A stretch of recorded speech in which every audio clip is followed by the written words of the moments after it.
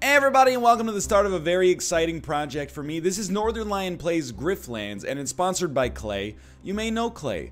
Amongst their most well-known developed games, Griftlands, which we're going to be playing right here, which is currently in alpha, and in the video description you can check out a link to pick that up on the Epic Game Store right now if you're interested. They also made Don't Starve Together, Shank 2, Invisible Ink, Oxygen Not Included. I think that might be all of them. I think I've played every Clay game that's ever existed, including Griftlands, and this is a very interesting bit of Kismet or Destiny. Griftlands was actually the first episode of Northernlion Tries we ever did, back in late November of 2019. So sometimes the thing with Northernlion Tries, and why this is such a great project, is because I play the game, I get just about to the point where I go, hey, that's interesting, and then I'm like, on to the next game tomorrow. But this opportunity came up to play a little bit more Griftlands while it's still in alpha. And kind of the impetus for it is that the second character in the game, Rook, he's getting an update within the next week that allows you to fully play through all 4 days of his campaign. So we'll see if we can get to that at some point. But yes, this is a sponsored series, so I hope you guys enjoy these over the course of the next week. I'm going to refresh your memory very quickly about what's going on with Griftlands. It is a deck builder, but it's a little bit more wrapped in an RPG envelope, a narrative envelope, if you will, than games that are purely mechanics driven, like Slay the Spire, for example. And kind of the central conceit of the game that separates it from other deck builders is that there's two different decks that you build constantly. One of them is the negotiation deck, and one of them is the battle deck. So the negotiation deck, as you can see here, they function very similarly, but they work on kind of a different concept of whether you're attacking or breaking down someone's resolve by persuading them, and they can have diplomatic consequences, whichever one you choose to do over the course of the game. So there's kind of like a butterfly effect there. So you draw 5 cards every turn for your negotiation deck. You got to destroy your opponent's resolve, which we'll call blue HP, for lack of a better word. You can see what they're going to do here. As you can see, he's about to do an ad hominem, talk very quickly and hope he overwhelms me technique, which I am immune to because I've spent a lot of time arguing on the internet, and we can also attack those arguments individually, as you can see. And then battle functions very similarly, except we're doing damage or building up like physical defense instead. The other thing here that's worth noting, I had to remind myself of, is that you can get enemies to yield like NPCs in Chivalry Medieval Warfare. What you gotta do is get their HP down to the breaking point, but don't kill them. And then they'll surrender, and you can choose, I think, whether to keep them alive or not. And whether you kill an enemy or keep them alive, which of course might have consequences when it comes to your own opportunities. Like you might take damage maybe waiting a turn to keep an enemy alive. But it might come back to help you or maybe to haunt you as well. And of course you can see what enemies are going to do before their turn. But anyway, let's get started here. So we are going to play as... Well, we are not going to play as Rook, because he's presently locked. Instead, we're going to play as Saul, which, we're going to start a new run on that. We did one run back when we did the Northernlion Tries, and let's just take a look at what we've got here in our negotiation deck. I told you, talk quickly. It wasn't just a joke. We can apply 3 Composure. We can insert Inspiration or Attitude into our hand. We can also threaten. We can point our finger and convince them. And then of course we've got stabs, and we've got fight dirties, and we got you know, do a feint here, and we got an elbow strike. Let's get started. I'm eager to get going on this one again. You enter the Grogendog, shrugging off the weird sense of deja vu that hits you. First thing is to find your old friend Fish, who might have a lead on where to find Cascio. But what about his henchman, Walnut, and of course his left-hand man, Almond? The Grogendog has its charm. The patrons look lively, and the floorboards creak like a well-fed toad. There you are. I started to think you might have gotten mugged before you even made it through the door. Your faith moves me, Fish, but I do feel ready for a fight. Like my blood is pumping, you know? Should serve me well up against Cascio. First breath of fresh air in 10 years and you get straight to the point. But you won't get nowhere without making some friends. Get your bearings and maybe tomorrow we could talk about Cascio. Let me give you something. People leave the darndest things behind in the bar. Okay. She will give us something new every time we start over. 50 money upgrade a negotiation card, or get some healing vapors. Honestly, so last time we went a little bit more on the classic, like, sword and board, for lack of a better word. We went attack and defense and tried to solve everything by hitting enemies. Because for me, with such a smooth brain, that seems like the most appropriate technique, you know, is to take the opportunity to just hit and then block. It seems a little bit easier to conceptualize. This time, my brain has expanded quite massively over the course of the previous year, as you've watched. I think it's time for us to deal with advanced level techniques like using negotiation cards. Swing people to your side and you might just have a chance. Okay. So let me think. My agnostic card evaluation skills are not necessarily particularly amazing. Composure reduces our resolve loss. I believe that this does direct resolve damage. This, I believe, does direct resolve damage. And then inspiration gives you influence or dominance with attitude. Influence. All diplomacy cards deal maximum damage. Okay, so if we go this route, we would get inspiration cards. The inspiration cards would make our green cards do maximum damage. Whereas if we go... with attitude, or dominance, I should say, hostility cards do more damage, but reduce by 1 at the start of your turn. Oh, they both reduce by 1, right? Maybe not, actually. Influence is an argument. Okay, so I know you're like, what are you talking about? So if we go dominance, it ticks down over time, so we get a combat buff, for lack of a better word, that over a certain number of turns will degrade, whereas influence is actually, it becomes like an orbital, and it can take damage itself, so it can be destroyed by the enemy, but maybe that would be good as well, because it would absorb some aggression of its own. So let's, I mean, I like the idea to improvise a card as well, choose cards from a random pool to put in your hand, but that's a little, maybe advanced for me. Let's upgrade Sal's instincts, and we'll go with diplomatic instincts here. So instead of either of these, we'll force it to go diplomatic. Insert flatter, compliment, or attitude into your hand. Why not? All right. And then we will pick a job. Get work from fish, please. I got people in my pocket who owe me a favor. Uni, Enit, Kuga, they're easy people to find. Tell them I sent you, and they can settle their tabs by giving you work. Get that done, and I'll get you a plate of popped Oshnu eyes on the house. Bless your warty hide, fish. I'll hold you to that. Okay. I like how there's almost like a built-in tooltip for everything here. Oshnu, a domesticated giant snail. I was just, because these are going to be who we choose to do the missions with. We probably want to speak to the clerk, would be my guess. That seems more diplomatically oriented. Sometimes we might be forced into battle, by the way, but let's see. Ice Cold. Kuga is offering a reward for hunting down a thief. Focus is combat and negotiation. Repo person, focus is negotiation, focus is combat. Okay, so we'll definitely go for the negotiation focus. And this is worth talking about. This is really amongst the, or alongside, I should say, the fact that there's a combat and a negotiation technique, and also the RPG mechanics. The fact that, you know, you have your choices here, and it's not really like a persistent world in the sense that you're going to play one campaign for like 40 or 60 hours and things will change, but the choices you make here, in comparison to the choices you would make in other deck builders, actually have more impact on what happens in the game. Because it's not so merely mechanically driven by the deck, you know, there's also the story and the world outside of that. So we will get a removal and a starting bonus. Pick a card to help on the quest. Alright. We'll also get 60 shills. We've been going long enough here without having any combat. Or without having any... Hey, sorry, dialogue. Dialogue is what I meant to say, without having any dialogue, of course. So you are the person with the quest. I was just wondering if maybe if we talk to you, we could also get some other advantages, but let's just start here. This is supposed to be a relatively easy one. Enid's success as a smuggler is nevertheless earned, in spite of her being known to skim a little off the top of whatever it is she's smuggling.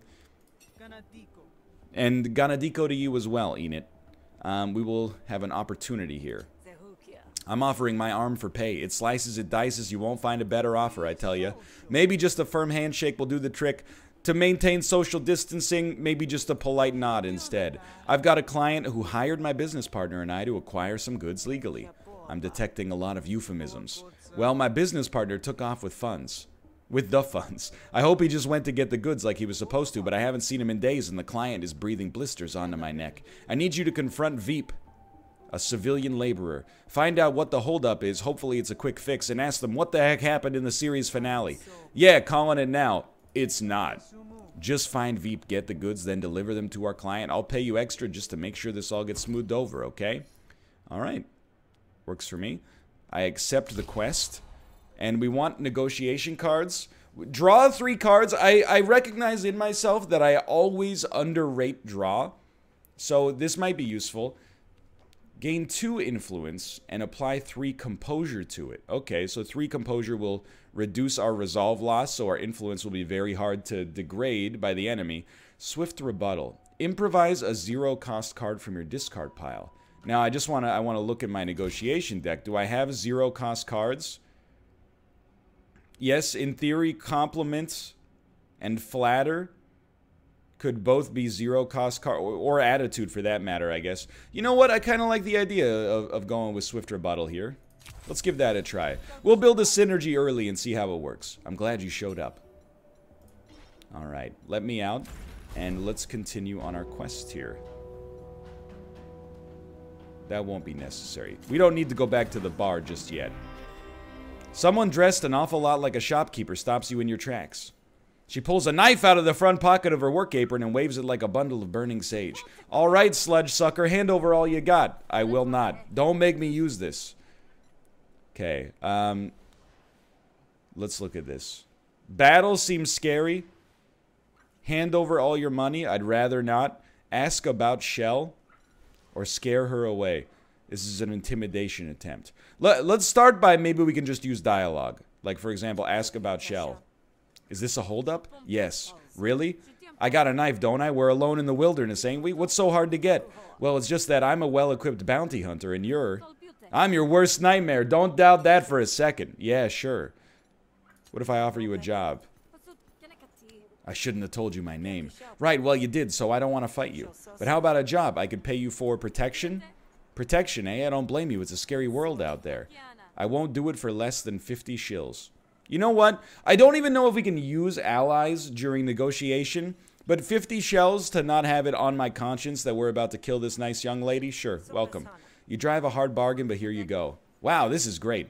And if we ever have to get into physical combat, this will be worth it then. Or could be worth it at least.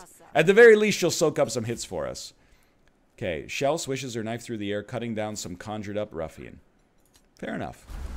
Never hurts to have, you know, more friends, I guess. I get by with a little help from my friends. Just taking a look at this first. Because maybe by talking to these guys, we can make it easier to handle Veep or something like that. So probably I'd like to speak to the guard first. It's easy to feel sorry for someone with a face like Grex's. At least Grex thinks it should be. Hail to Gaft. Pay Grex to help you? I'm sorry, I cannot afford that. Goodbye. How about you, Yibbit? Pay Yibbit to look the other way. Pay Yibbit to help you. I'm sorry, we will not. When you need the fastest pencil pusher in the West, you need Uni. Alright, so all of these NPCs, we can just pay them to help us out here. Instead, we'll handle this our own. By the calluses on his hand and the heavy sigh on his lips, you're toxic, I'm slipping up. It's clear Veep has been worked to the bone. I ask Veep about the money. You Veep? And it sent me. Wants to know where her money got to. Also, what's Julia Louis-Dreyfus like in person? Ah, Hesh. Look, the fact is, I might have dipped into the money to pay off some debts. I had no choice. My debt collector was going to kill me. But now I guess the client's going to kill me and Enid both if we don't deliver, huh? So I don't believe I can settle your debt. I propose to betray Enid for a share of the money. I don't want to do that either. Nor do I really want to fight you, to be honest, although I think that we would probably be fine. What if I offer to settle your debt? You're dead if you can't pay those debts back, so I'll reimburse Orug for you. Really? You do that for Enid and me? Thank you. Yeah, your sob story worked, but don't screw up again, alright? You clearly can't afford the consequences. Well, this will be a problem because we cannot pay Orug. But maybe by using our negotiation, we can not be killed here. That would be a nice start, at least, considering this is episode 1 and we're 15 minutes in. As you arrive, you see Orug in a heated debate with Enid and Veep. And who are you? Did you also get cheated by these two idiots? I'm a hunter, And like it or not, I have answers for you. Blame everything on Enid or blame everything on Veep. I mean, I have to be honest. To me, this is still Veep's problem. I know this is like I'm triple crossing him now, but I didn't know what options were going to be available. Things were going according to plan until Veep dropped the ball. Seems only fair he should be the one to pay the price. What? No, Enid's the one in charge. I'm just a nobody. Oh, really? Good. So killing you won't burn any important bridges. I'll take this blood price, Enid. You and your grifter friend are free to go, but don't screw me again, you understand? Enid dislikes you! Enid doesn't look happy with this turn of events, but she's smart enough to keep her mouth shut about it as you both make for the door. Veep hates you. You've incurred his fury and likely will face the consequences. But we did get 60 shills. Feud citizens that meet you for the first time will dislike you. I'm sorry. Quest bonus, remove a card. Let's remove a negotiation card, and we're going to cut, like, Threaten out of here, because I don't think that we want to go aggression path. Shell pulls you aside. It's been a blast, but I have to get going now. Be seeing you? What the heck, dude? I failed miserably. I accomplished nothing. Well, look who it is. All right, take me back. Take me back to another quest. That was a disaster. Okay, let's do some more quests. We got to get into some actual combat here, or negotiation. So let's start with this: early retirement, focus, negotiation. I know you might be saying NL. Why wouldn't you go with focus or quest available back channel negotiations? Well, you know what? You might be right. This one is just negotiation. This one's combat and negotiation. But I'm going to go for combat and negotiation. Maybe we can get a little smattering of both. And I'm not going to be so cute about it anymore. You know, in the future, I'm actually going to... I'm just going to engage people, I think, because my best intentions of mice or men have just made God laugh. What Rudana has sacrificed in scruples, he's made up for in passive aggression. Didn't think my day would involve a grifter dealing. You want to make some money? I've got a great opportunity, but there's a hitch. I need a partner in the spree to pull it off. Pretty sure you're supposed to arrest the spree, not work with them. Exactly. I need some insulation from blowback if I'm going to make this work, so how about you be my proxy? Go talk to Lux and convince her this is a good deal. She shouldn't refuse. I will. I will. Tactical Mind. Draw one extra card at the start of your turn, but expend... That seems interesting. I mean, in Slay the Spire terms, that's a good deal. 1 mana to draw 1 extra card every single turn. Uh-oh. We've hit a random encounter. A high-pitched whine from somewhere nearby. Looking around, you spot a lone coyote pup struggling in the clotted black mud. Rescue the coyote pup. Untrained pets help you in combat, but are a disadvantage in negotiations. Sorry, buddy. Ignore the whining pup. Once its back is turned, the yote pup gives a last panicked yelp. Go back and save the dang pup, or abandon the pup to its fate.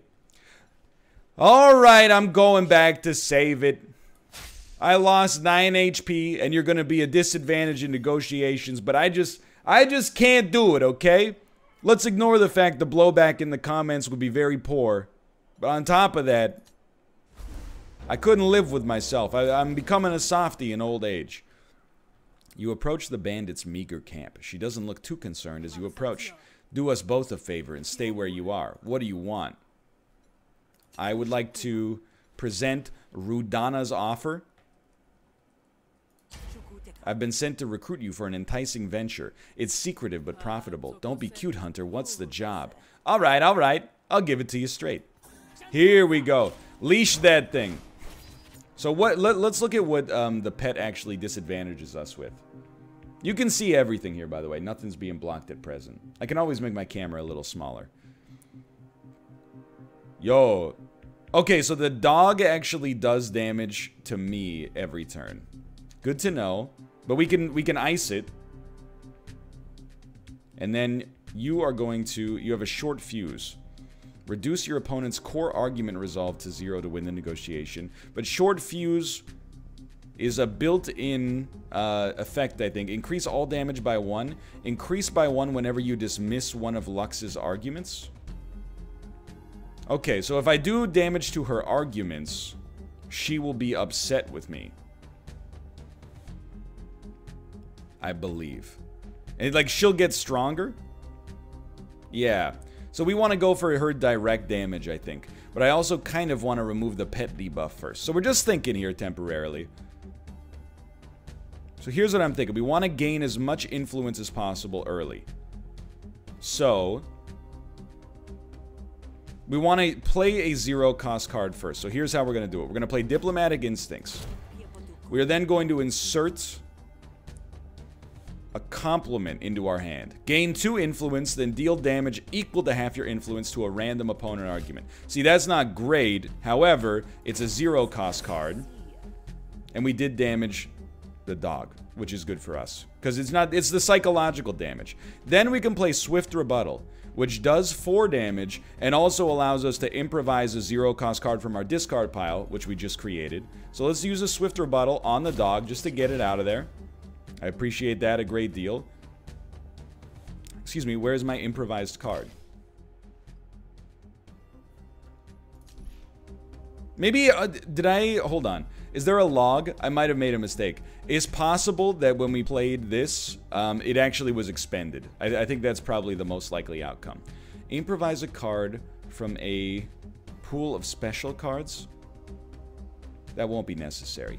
So we are going to take some damage, by the way. And I don't think there's that much we can do about that.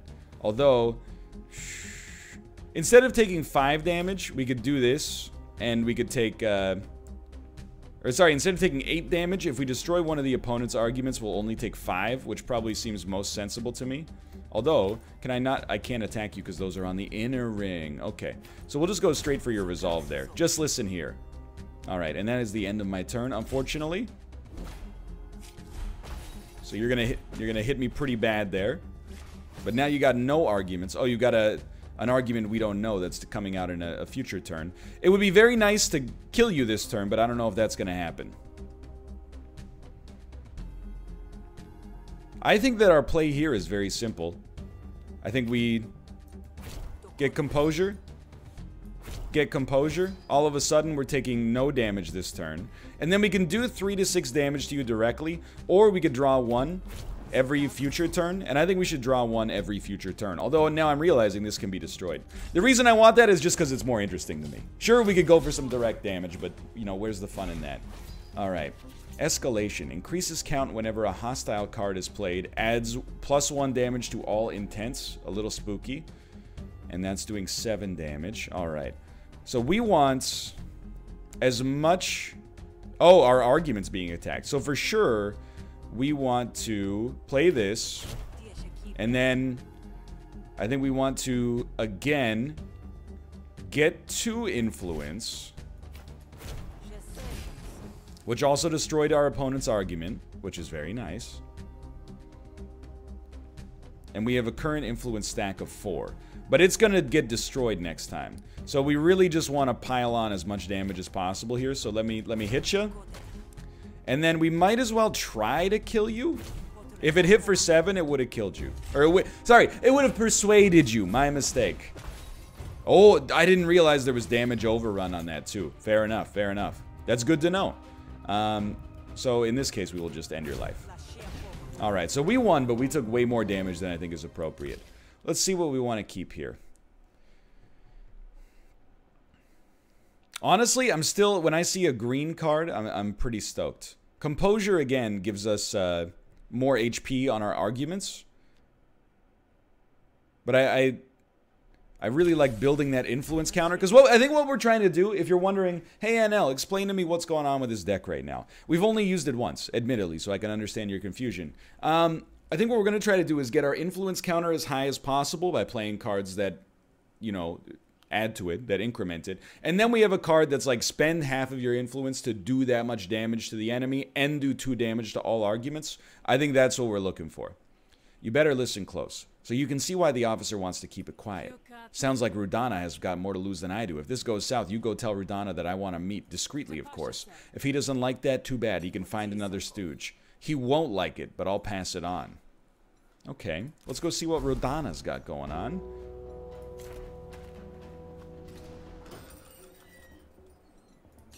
Hello again. The deal is done.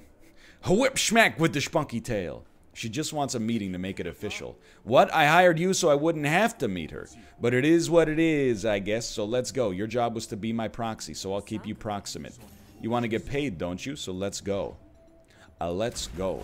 I don't think we need to get more resolve just yet. Take Rudana to the ambush site and protect them during the meeting with Lux. So this is the place, huh? Where's Lux? The unnatural silence is your only warning of the ambush. How dare you? I beat you! I beat you and you've betrayed the terms of our engagement. That's alright. It's 3v2. Okay, so let's see what's going on here. Will receive 3 damage from Wild Fleet. What you got going on there? Your kindness, you gain 4 defense per turn. You will panic if you receive 12 damage. Now, all of the allies attack before the enemies attack. So, you're going to panic in 27 damage. It is possible, maybe, that we could just cause you to flee right away. I would like to take 0 damage, I'll admit. Let me think about this, though. I'm just thinking about this for a second. Let's improvise a card. And what are wounds? Attacks inflict 1 bonus damage to this target at the start of the turn, reduce wound by 1. So this is something you might want to use if you're going to hit multiple times, or maybe your allies are going to hit multiple times. We're only being hit for 3, right? So I'll just take the free defense, which now that I think about it, we would have been way better off just playing Feint. But that's okay. Clerk Rodana is skittish. You're taking no damage. A status effect will be applied by this guy. That's your move? You're going to apply a status effect? To me or to the... I don't know. Anyway, let's not worry about it too much. For me... I mean, I don't really want to attack you because you have... Your defense rebuilds, right? So, my current thinking is you take Sal's daggers and then you apply 2 bleed and 2 damage. Seems fairly appropriate. And then we could do 3 guaranteed damage, or we could do 2 to 5. We did 2 to 5 and it did 3. That seems appropriate. And let's see. Okay, so you're gonna... You've applied a status effect. We'll look at that in just a moment. I'm unafraid. What was your status effect? Power. Attack card damage is increased by 2. I've been weakened, I think. Yeah, attack damage by this target is reduced by 34. So who's getting attacked? You're going to take 5 damage. You're applying a combat buff. Can I apply defense to... I can! Okay. Well, my current mindset is let's just keep our pet alive then. If we're not going to take any damage ourselves. Not much point in us doing... you know, bonus damage here, because we kind of stink right now. We'll end our turn and pass it on. Good bites, brother. Good smacks. You have applied power to yourself, and our untrained squawk kit has not taken any damage. Now, my debuff is removed. Now, you'll panic if you receive 6 more damage. It definitely seems plausible to me that we can get you to take 6 damage. Give me... Just give me the most damage on this. I think we want to do this. Like, we still have 2 mana. Yeah. And we're not taking any damage. So we hit. And then we use Hammer Grip. Fine, you win. She has surrendered. Okay. And actually, I forgot that was 0 cost. So we're actually doing totally fine here. So she's not doing anything next turn. You are kind of the problem. We want to do 6 damage to you. Or alternatively, we could just apply 4 defense to this guy. And what are you doing? What's your move? You're going to hit for... Oh, well, you guys are going to kill this thing. By all means. Or you're going to come close. Look at that. We win. Execute. Kills target, surrendered enemy. I will not. I choose to accept your surrender. I'm a benevolent lord. Pick a battle card. Choose one of 3 battle cards. And restore... Winning a battle has restored 4 resolve. That's good, because we lost more of it than I'd like to admit. And what battle card will be like? Draw a card. It costs 0 until played. Discard up to 2 cards. Gain 1 power for each card until the end of turn. I kind of like that, because we don't have enough mana to play all of our 5 cards anyway. So to build up for, like, 1 good attack seems pretty useful for now. Luck set us up. I knew I never should have trusted a spree. Still, you did the job, and I can't afford to burn any more bridges, so you'll still get paid. Finally. You get paid 55 shills. Quest bonus, restoration. We'll restore 10 resolve. Because I think it's easier for us to put up physical defense than psychological defense. And there's a metaphor for real life in there. So we're in the nighttime now. We have an active objective to talk to fish. We might play a little longer for episode 1 just because I feel bad that like the start of the episode did not go particularly well. I pretty much just got bodied immediately by trying to big brain my way through the quest. Fish greets you enthusiastically. Sal, I've lined up a great opportunity for you. Those two over there, they are night merchants. They sell rare goods you can't get nowhere else, and it just so happens they need your help. You can only be in one place at a time, but either will get you a leg up you sorely need, kid. Go tell them I sent you and ingratiate yourself. Just be warned, they're both persnickety so-and-sos. You're probably going to cheese off the one you don't pick. Okay. So we can pick, talk to one of the merchants. Oh, it's either Endo or Plaka the Swab. I would rather do Loan Shark negotiations, hopefully, plus your design is cooler. Ask about the special job. Fish says you're looking for some hired muscle. Yes, you'll do. You just need to stand behind me and look intimidating. You can handle that, right? Depends. What's standing in front of you? Don't worry about that part. I accept the job. The details are fuzzy, but I'm in. Excellent, let's go. Endo dislikes you. Whatever, I don't need Endo. I got Plaka the Swab. And what about my needs? I'm just supposed to flounder? Fish said you were the best. I'm gonna remember this snub. Okay, get over it, dude. That doesn't seem like good customer relations. You get one no, and you're like, gonna be a big baby about it? Ridiculous. Plaka the Swab opens the door to a nondescript hovel and ushers you through. Say nothing, Saul, until I tell you to say something. I was just looking for you. The graft you sold me, it stopped working. Also, I am Groot. The graft I so graciously extended credit for you to buy, I disabled it when you fell behind on your payments again. I can pay, I have the money. It's too late for that. I'm losing money just taking the time to talk to you. I'm gonna need the graft back. But it's installed. They don't just come out unless you cut them out, but you can't make me do that. I wouldn't dream of asking you to do that yourself, which is why I brought my friend here. Sal, extract the graft from Gura, if you please. You know what? It's a spicy battle, but this is what we've built our negotiation deck to handle. What if we could convince the Loan Shark? Opponent has plus 20 resolve, bad for business. We gotta try. Surely you could give Gura another chance. Only does 2 damage. Okay, so what do you got? You got... I think this is worth a shot. And if we fail, we fail. You know? So we're taking 6 damage directly. Here's what I'm thinking. You start by gaining influence, because we need that for the future. And it's got a little extra composure going along with it. We're still taking 6. So personally, because resolve is important to me, I do think we want to apply at least some deflection to ourselves. What's your thing? Steal a card from Saul and hold it hostage. Oh, steal a card, not an argument. Okay, who cares? Not that big of a deal. I don't mind taking a little damage. I would very much like to get rid of the debuff that we have on our pet friend here, or from our pet friend here. It's fine. We knew that was going to happen. You've stolen fast talk. I gotta admit, you're a little spicy. All attacks deal 1 more damage. But when we kill it, it comes back to our hand. Alright, so this is big for us. This is gonna die anyway, and there's very little we can do about it. So, take these. They all get expended, so my synergy is not as good as I thought. I think we should take Flatter. Spend Influence, deals 2 bonus damage, and hits all opponents' arguments. So we want to use this. I think we want to use this here still. So do we want to... It worked.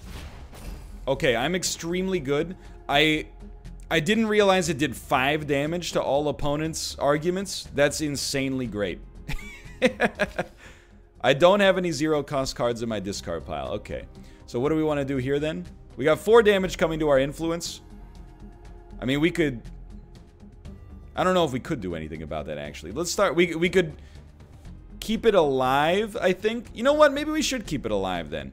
Let's apply 3 composure to it, and it should live with 1 resolve left. And then we'll just fast talk you. There you go. I think we just got the tempo we needed to stay in front here. So you have given me a debuff, I'm assuming. You stole Swift Rebuttal. When this argument is dismissed, gain 3 vulnerability. I'm not going to attack that then. That's my philosophy on that one. I will not attack this. When dismissed, you lose half your resolve. Okay. In my opinion then, we should dismiss that. Yeah, that was what a terrible move on your part. And then this is not even doing any damage. So where's the damage coming in? We're gonna lose our influence. It is what it is. We got 2 left. I think we go we just go straight for the resolve play here. We're gonna lose 3. Actually, we're gonna lose 2 because we have some extra composure. And our influence is gonna be gone, but we should be able to pretty much lethal you. We are vulnerable. All resolve loss is increased by 1. Oh no. I'm like, we don't have enough to finish the job?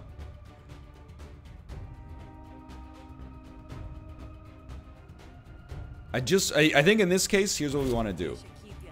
We take the threaten, and we just do lethal damage. Look at that. We succeeded, and it wasn't even that bad, honestly. Spend 1 influence to deal an additional 4 damage. Draw 2 cards and upgrade them for this negotiation. Or gain 2 influence. We already have this, and I think this is good, but maybe I overrated it originally. This for direct damage seems pretty good, but I gotta admit, this is kind of interesting as well. It's an uncommon. It's more interesting. Fine, I'll give Gura 1 last chance. If he disappoints me again, I will have him fed to the Coyotes. Oh, thank Hesh, I won't waste this chance. Gura loves you. He has given me an active boon. At the start of each battle, gain 4 defense and 2 temporary power.